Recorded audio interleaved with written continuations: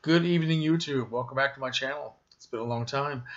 And I'm here to do another movie log, which has been quite a while since I've done one of those. But I'd like to talk about a few things that I've picked up lately, a couple of things that I've watched. And so let's get started. I got the new copy of Monster Bash magazine a couple of weeks ago. This is issue number 50 with Frankenstein on the cover and Dracula on the back. By the way, I am supposed to be going to this convention, the Monster Bash, in June, okay, in Pennsylvania. The first vacation I've had since before the pandemic. I went to the Horror Hound Convention in Indianapolis in the summer of 2019. That's the last time I've been anywhere. I mean, just anywhere at all, right? So I signed up to go to this convention last year, and I ended up canceling. So I'm hoping I don't do the same thing now, because I am so lazy. The idea of jumping in the car and driving, 40,000 miles just does not appeal to me at all. I need to shake myself out of my laziness, so I'm going to force myself to go. Anyway, so I picked up this the magazine came in the mail because I subscribed, and it has a nice article all about the actress Allison Hayes. Beautiful Allison Hayes, the 50-foot woman, also in other films like this little jungle epic called The Disembodied. And they have a coupon in here to buy Disembodied, right? They're trying to promote their sales. And I just couldn't bring myself to cut the coupon out of the magazine. So I went online to creepyclassics.com, which sponsors the Monster Bash convention and puts out this magazine and a lot of terrific films and posters, all kinds of really cool stuff. I'll put a link down below because you need to check out Creepy Classics. So I decided to buy a few things, including The Disembodied, which I have not seen probably for 40 years. I don't really remember it very much, but I think Allison Hayes plays a jungle witch who turns men into zombies or something like that. Something really nefarious, right? She's a gorgeous actress. And while I was online, I picked up another couple of things, one of which was, this is actually from Vinegar Syndrome, but I picked it up from Creepy Classics, Kuruku, Beast of the Amazon, a horror film from 1958 starring John Bromfield and Beverly Garland, which I've never seen, directed by Kurt Siodmak, who directed a lot of terrific horror films, film noirs, and somehow he got stuck doing this in 1958, but I don't know anything about it. I actually bought this bootleg at a flea market about 1,000 years ago, and the imagery is so bad that I watched it for about 10 minutes, and I thought I can't even make out the shapes of the people, or what's going on. I couldn't see the monster, so I don't know why I kept this all these years, but I did. But I finally decided to upgrade here. This is a nice little package. They do good stuff at Vinegar Syndrome. Nice artwork, nice slipcase. Here's the cover, and the inside has, of course, an alternate cover. And there's also artwork on the disc, which is very cool. Okay, here's the poster for the film. And I'm a big fan of Beverly Garland. She was another terrific genre star from the 1950s and up into the 60s, so I think this will be a lot of fun. Kuruku, Beast of the Amazon. What a title, man. And while I was there, I also picked up something else. I picked up, this is from Scream Factory, but again, I bought it through Creepy Classics. The Mask of the Red Death, starring Vincent Price. 1964, one of Roger Corman's best, most colorful and hypnotic uses of color for this Edgar Allan Poe adaptation. Just a terrific film. Of course, I picked this up on impulse, remembering later that I already had this movie on Blu-ray in this Vincent Price collection, which I picked up a year or so ago. I just completely forgot that I had this movie. Of course, I also have it on a Midnight Movies DVD collection, but I wanted to get it on Blu-ray. So anyway, this is going to go to a friend of mine named Harry Benson, who I've already promised it to. Harry, keep looking at the mail because it will be there eventually. Harry is also getting my True Romance box set, which I talked about in a previous video about a month ago. Okay, so I picked this up on impulse at Barnes and Noble, watched it once, and was not a fan. So I'm never going to watch this again. So even the presence of Dennis Hopper cannot save this film for me. But it does have some good things about it. Now, I know a lot of people love this movie, so I'm not going to get into a discussion about it. But I'm very happy to give this to Harry. So Harry, watch your mailbox. But again, I'm very lazy, so it will probably take me a while to get these both to you. The Creepy Classics box set package came today, and I was waiting for it so I could send them both at the same time. So I'll try to get these in the mail very soon. Anyway, I also visited my local disc replay, picked up a few items, and two of them are these Film Noir Archive, mostly Columbia films on Blu-ray, and a lot of these I've seen, but and a lot of them I've seen online, where I have cheaper copies on DVD. Things like Rumble on the Docks with James Darren, The Long Haul, titles like, let's see, what are some of these titles? Man, it's hard to read. These things are so small, but here's everything that it has back here. It has the posters.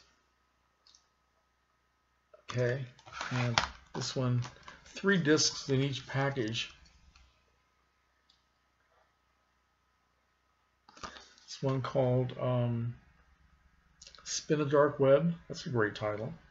I watched one last night. It's an English film called Footsteps in the Fog, a beautiful color film with Stuart Granger and Gene Simmons, which is not really a film noir at all, I don't think. In fact, most of these aren't. I would not classify these as being noirs myself, but I know that definition continues to expand. So anyway, very happy to have these.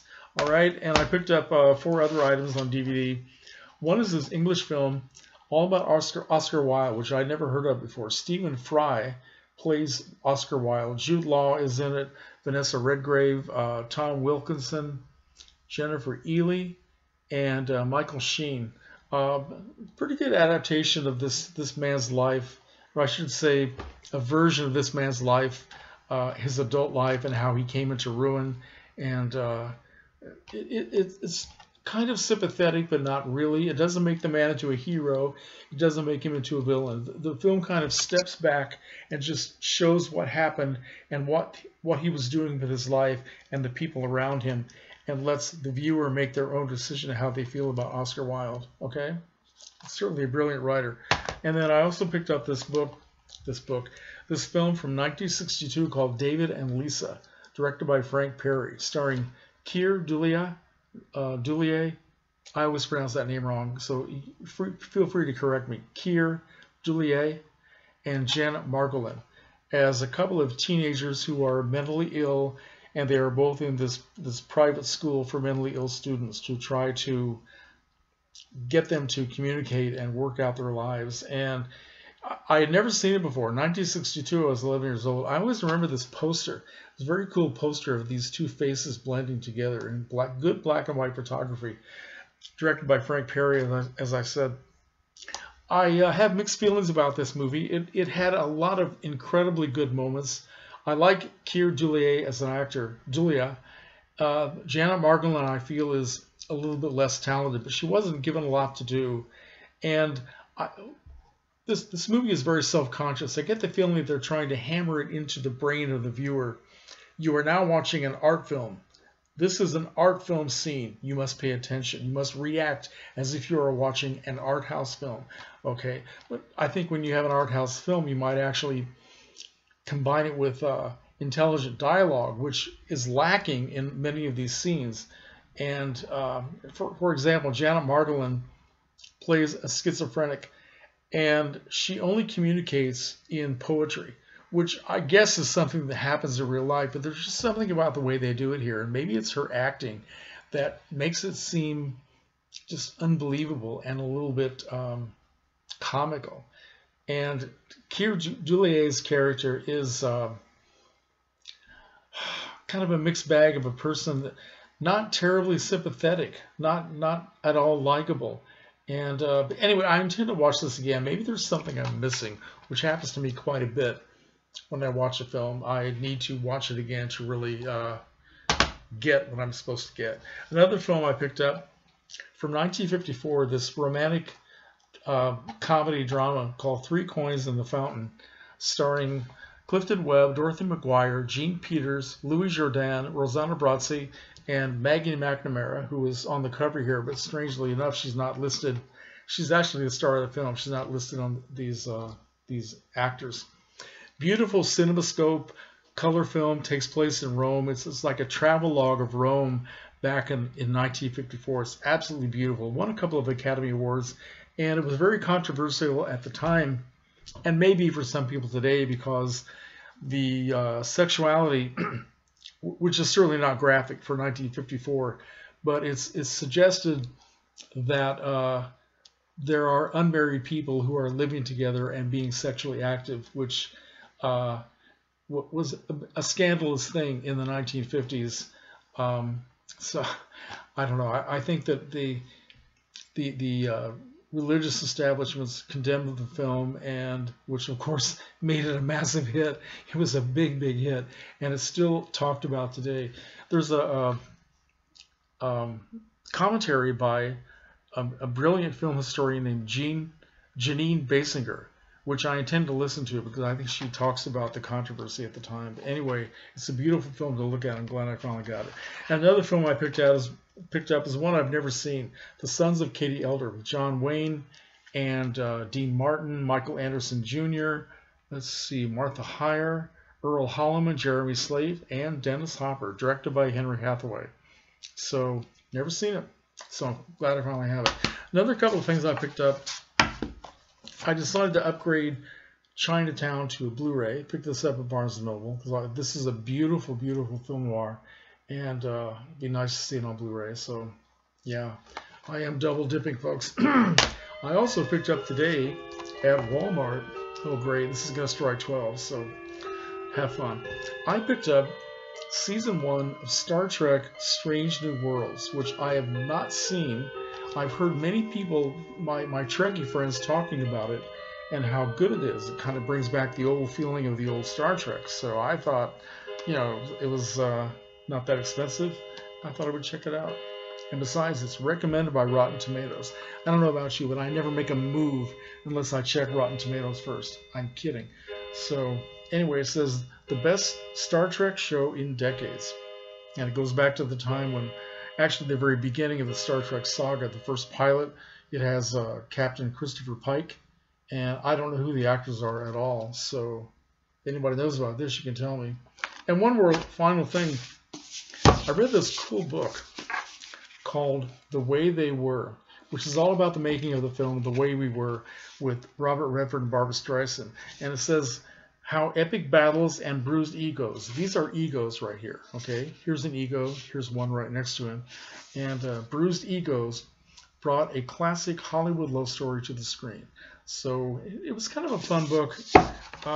Again, it's not a great book. It's kind of a mixed bag of a book, because I thought it was going to concentrate more on what actually happened between these people on the set. And there was quite a bit of that, but most of it was the first part of the book, and the last half is all the background of the people who were writing and producing. Arthur Lawrence, the writer, Ray Stark, the producer, Sidney Pollack, the director. And it was more about them and their histories, I think, than it was really about Streisand or Redford, which is the part that I really care about. But anyway, it was kind of fun. So, anybody read this? Anyway, that's my movie log for today, and hopefully there will be others that follow. So, comments are welcome. Thanks a lot, folks.